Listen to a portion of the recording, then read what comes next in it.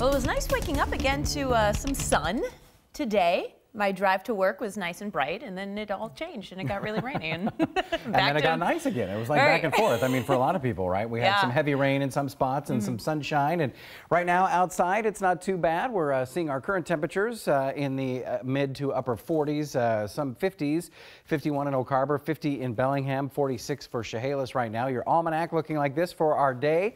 We had a high of 54 today. The average is 48. The record high was 5 years ago, 61 degrees back in 2015. So your commuter forecast for tomorrow, something to be aware of as you go to bed tonight and get ready for tomorrow morning. Your morning commute shouldn't see wet roadways. Now you will overnight now and then later on in the day, but during the morning commute it should be okay. Breezy and cloudy, 48 degrees. Increasing rain though for the afternoon. It's going to be a wet drive home for you, that's for sure. Let's take a look at the radar over the last few hours, and we are seeing some spots of showers that have been moving through the Seattle area. Everett, Bellingham, all up and down the I-5 corridor, Chehalis, Olympia, Tacoma. It's moved east.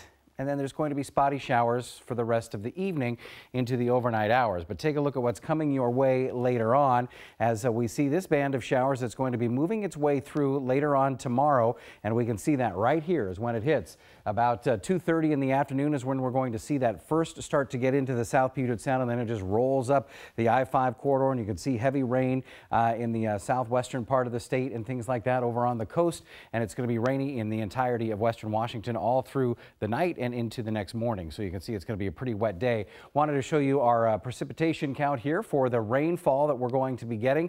You can see about nearly an inch of rain, 3/4 of an inch of rain as we make your way around 9:30 on Tuesday morning. And then by the time we get through Tuesday, over an inch of rain in most of our areas in western Washington, except north in Snohomish Shore and Skagit and Whatcom counties, where it'll just be about 1/4 of an inch of rain. Wind watches happening right now out on the coast through the Admiralty Inlet, San Juan Islands, Whatcom County, and you can see in the Seattle area as well. Gusty winds early Monday morning, just something to be prepared for. We're going to see our temperatures tomorrow, 51, upper 40s to lower 50s in the northwest interior.